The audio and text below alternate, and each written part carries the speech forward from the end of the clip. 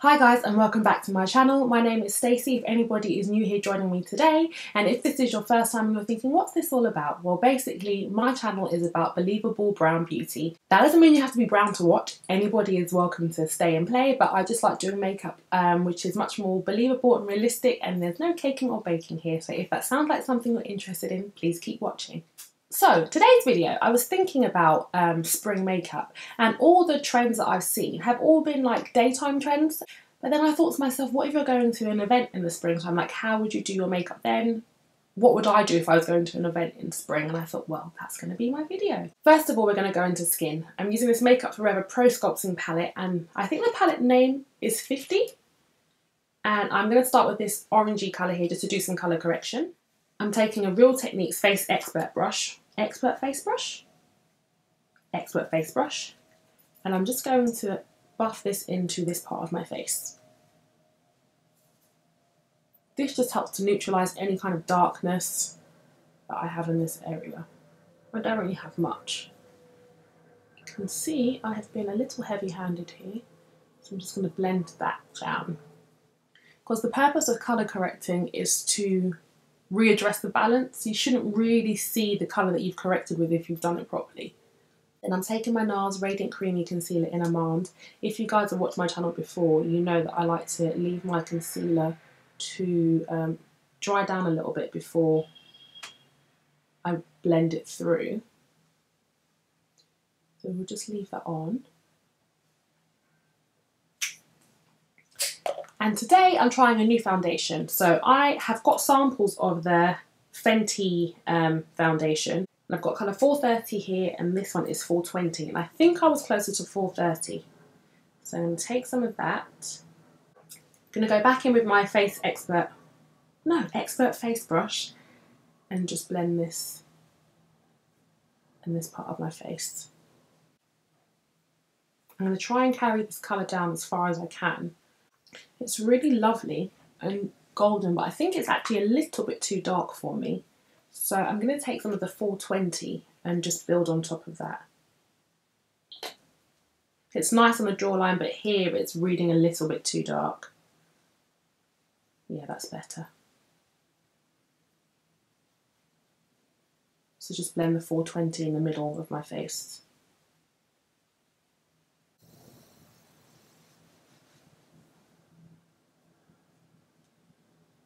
Then I'm going to go back and take a bit more of the 430, which is a bit warmer, and use that on my forehead a tiny bit.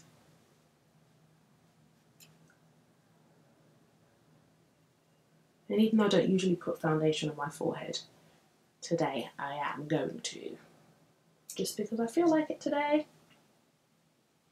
Now you can see, this is a perfect example. This foundation looks great on this part of my face, but it looks very ashy on my forehead.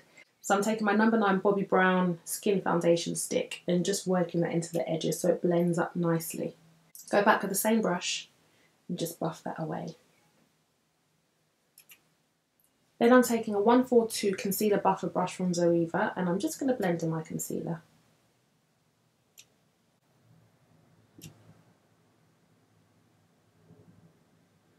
Wow, it's really bloodshot. I had an eyelash just going through this eye.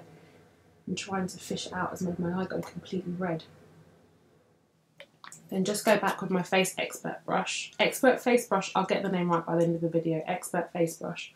And just blend that in. Okay, so for today I wanted to do something different as well. And I always generally keep my brows their natural colour, but today I thought, oh, I'm going to lighten them a little bit and see what that's like. I used to do this quite a lot actually, but I just kind of fell out of the habit of doing it. And then I remembered it again today, so I thought, yeah, I'll give that a go. So I'm taking the Waterproof Brow Set from MAC, and the colour I'm using is Red Chestnut. And I am literally just brushing this up into my brows. And all that's doing is taking the strength of my brows down, so it's lightening them a little bit, but more than that, it's just making them softer. This is a really good thing to do if you don't want to bleach your brows, but you want to have softer brows for the day. And if you look, this brow is now much softer than this one. So even though I've softened my brows, I'm still going to go in and define them a bit more. I'm taking my NYX brow pencil in Espresso, and I'm just going to gently fill in my brows.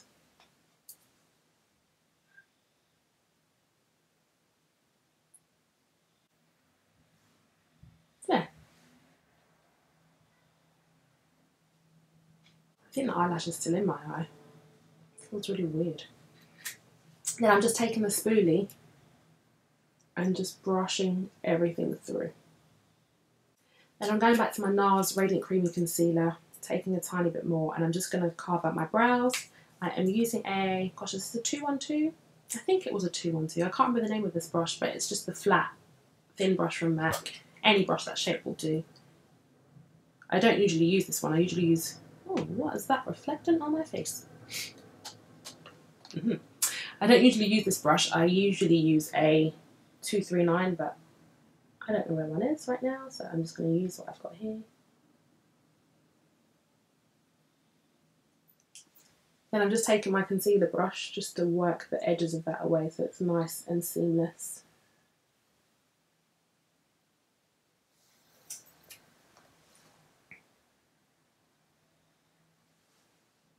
And for me, spring skin is all about really fresh, bouncy, balmy, dewy looking skin. So that's what I'm going to create today. And I am using two luminizing things. So I'm using my Giorgio Armani Fluid Sheer. I'm going to take a tiny bit of that. And then I am using my Cover FX Enhancer Drops. And the colour of this one is Candlelight and the Armani is number 10. I'm taking a tiny bit of this. Then I'm just going to mix them together with my ring finger. Then I'm taking a Real Technique setting brush and just working that product into the brush. Because what you don't want is a lot of this highlighter to be deposited in one place. You kind of really want it to make it look like skin. So if you have a brush that puts too much product down in one place, you're going to have to spend ages blending it, or you may over apply. But I just want this to catch around the cheekbone in a really subtle way. Do the same on the other side. Just do a tiny bit in the centre of my nose. Okay, for me, my eye bags are still showing way too much, so I'm going to go back in and add more concealer and just let that sit there for a while whilst I do other things to my face. I think the eyelash is definitely still in my eye because this eye is so bloodshot now. It does feel like there's something in there, but alas, we press on. So for my eyes, I'm going to keep the look really soft, and I'm taking a Beauty Pie, like an eyeshadow cream stick, and the colour is in Choco, I believe, yes. And I'm just going to run this on my eyelid. I've used this a couple of times before, and I actually really like it. So I thought it'd get another feature today. I'm going to get a smaller mirror again. And I'm taking a 224 from MAC and just blending this up on my eyelid. I really love the texture of this product.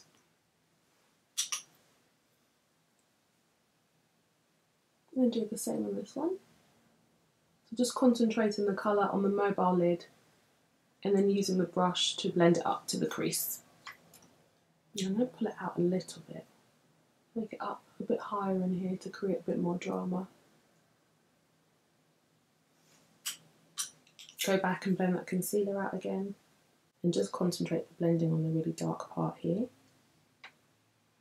Then I'm taking a 219 pencil brush from MAC. And I'm using a tiny bit of this Beauty Pie stick, but I'm putting it on my hand first.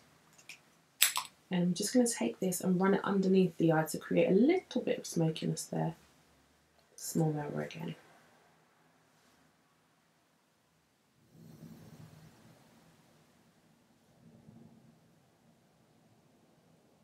And then just take my 224 just to really blend and connect everything together.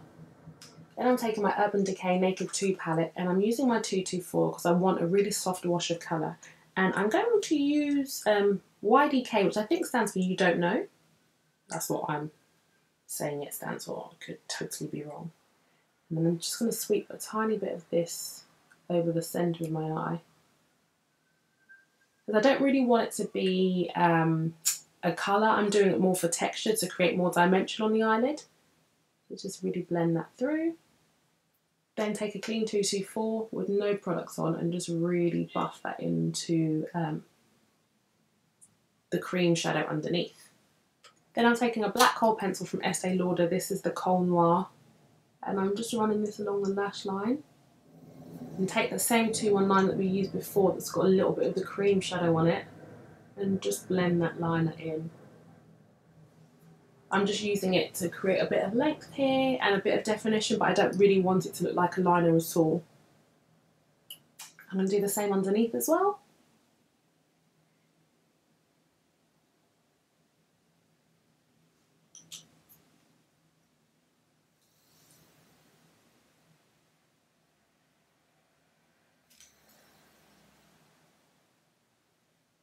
Then I'm taking the kohl pencil and actually putting it in my waterline.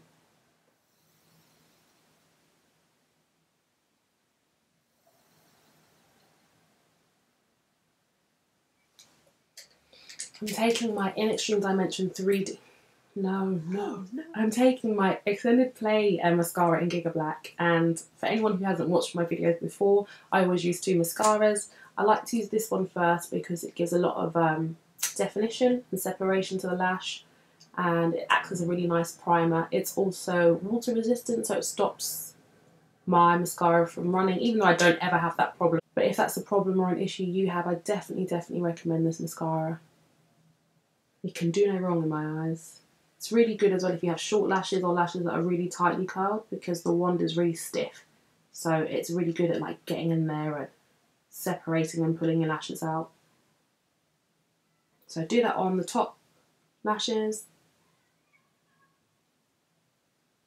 Make sure you get the corners as well. Not the side of your nose like I did there, but we'll clean that up later. And then the lower lashes. And with my lower lashes, I like to keep my mascara really close to the root so that the focus is on the top lashes that are like pulling the eye up.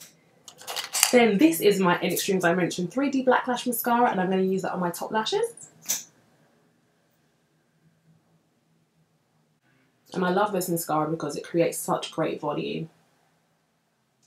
So now I'm going to move on to the lips, and I've seen this in magazines like forever and ever, but when they do like a blurred lip line, and I thought, well, the model's always white, and it's always like a fuchsia pink or a bright red, and I thought, is that going to work? Well, I'm not going to do a blurred red lip because that just doesn't feel like it's going to be a good idea, but I thought maybe I'd try it for something deeper. So I'm taking this lipstick. It's called Lingering Kiss. It is discontinued, but it's pretty much the same as Sin from MAC. It's just a really deep, like blackened cherry red. And I don't know if this is going to work. I've never tried it before, but I thought I'd give it a go. And if it does, then we've all learned something new today. And if it looks hideous, I'm going to go back and do my lipstick how I normally do it. So I'm going to go straight with the bullet onto my lips.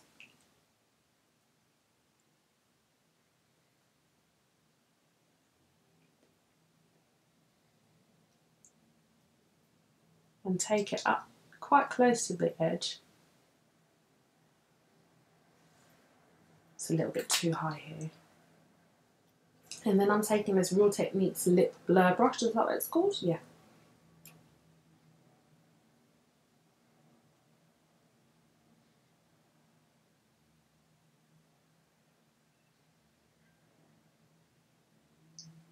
And just blending the edges away. Still need a small mirror, Stacey, so you cannot see that far. And actually, I like it. It does look really nice, but I don't want the lips to be this dark or this strong. So I'm going to leave it on because I kind of want it to be a stain underneath the lip gloss, and then I'll change that later. What's happening to my voice?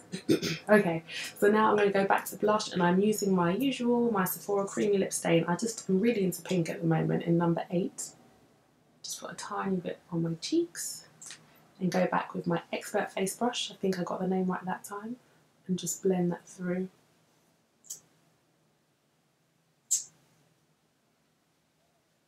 I really love liquid lipstick as blush. Stays so well.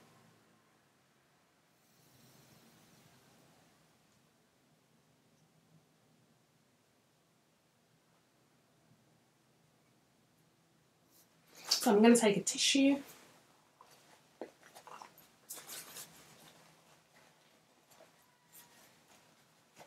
and really blot that lipstick off. And then I've got this really cute little sample lip gloss from NARS, and it's called Priscilla. And it's almost the same colour as my creamy lip stain from Sephora. I'm going to use this on my lips over the gloss, over the lipstick.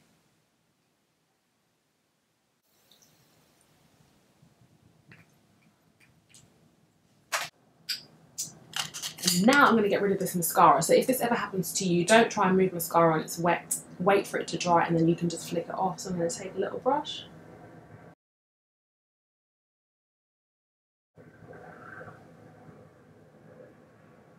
Well, that wasn't actually dry enough, but it's fine. I got rid of most of it and then just go back in with my concealer brush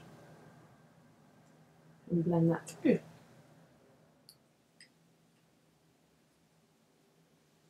Now I'm going to blot the gloss again a little bit.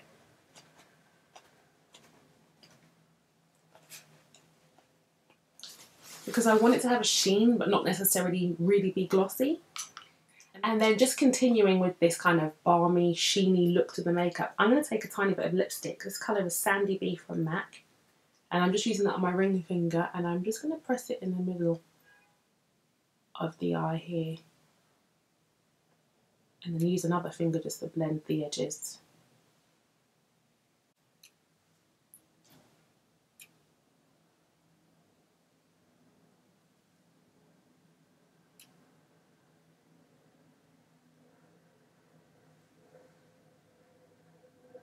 And take a tiny bit of the lipstick and use it in here as a highlight.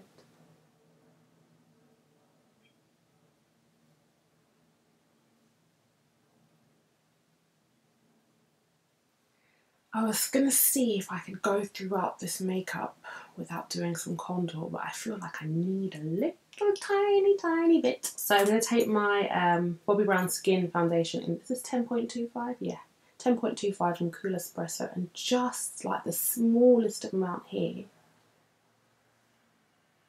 I don't use a lot of contour when I do it anyway, so I kind of feel like I can do it all the time because I use such a little amount. Actually, let's do a tiny bit on my temples too. Then I am taking a Zoeva Face Shape brush in 110 and just working that in.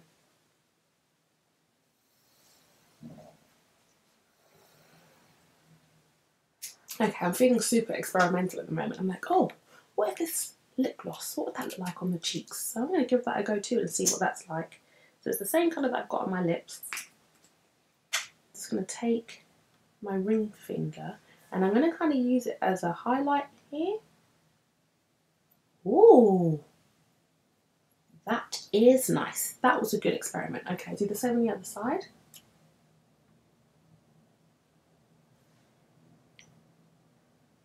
Then I'm going to take another 110 face brush, a clean one, and literally just blur the edges of that here.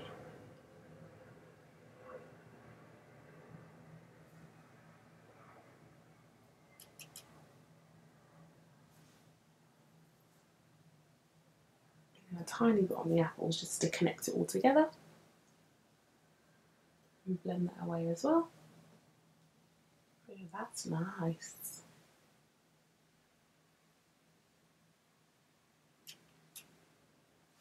Okay, so I'm really happy with how that looks, and now that I've got all my colour products on, I'm going to go in and strategically set the places I want to be set. So I'm using my Mineralized Skin Finish in dark, and I'm using a contour brush. I'm just setting underneath my eyes, but avoiding this area here and going down the sides of my nose. It doesn't look shiny here ever. It doesn't look good shiny here ever. And set underneath my eyes there as well. My bloodshot eye. And then on my forehead a little bit. And then I'm taking Dark Deep, which is redder. I'm just running that on my jaw and on my head, my forehead. 7 head really, but you know what I mean. Is that blended properly, this gloss here? I'm just a little bit dubious about that, so I'm just going to double check and make sure that it is. So guys, there you have it. This is my take on a springtime evening makeup.